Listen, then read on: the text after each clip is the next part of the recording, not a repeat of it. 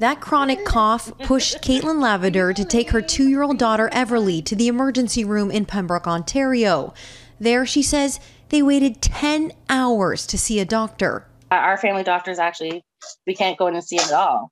And getting a hold of him is quite hard sometimes. He just tells us to go to the hospital. I'm like, but I'd rather just come to him. Because of COVID, many general practitioners aren't seeing patients in person. In turn, families are relying on urgent care.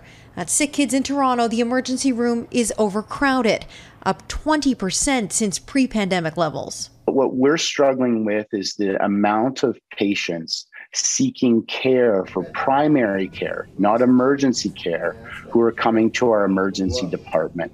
At the Children's Hospital of Eastern Ottawa, it's contributed to record admissions in May and June. Then add in staff shortages, vacations, and sick calls. Kids are waiting longer than anybody, than adults, than anywhere in the health systems. At this Winnipeg hospital, one mother says her 15-year-old daughter waited 20 hours for treatment and is now in the ICU. I'm livid. I'm absolutely livid. The healthcare system has completely failed my child. And there's concern COVID's newest mutations will make the situation worse.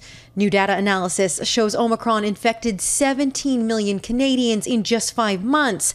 That's around 100,000 infections a day. BA4 and 5 are said to be even more transmissible. Meanwhile, Canada's youngest are still waiting on an approved COVID vaccine, something Health Canada hopes to push forward by the end of the month. Emergency rooms across the country is really kind of the coming together of a perfect storm, from outside illnesses to how the individual healthcare worker themselves is burnt out. As a result, ERs across Canada closed their doors or decreased hours over the long weekend. With fall, cold and flu season approaching, doctors say waits will only increase and access to care will decline.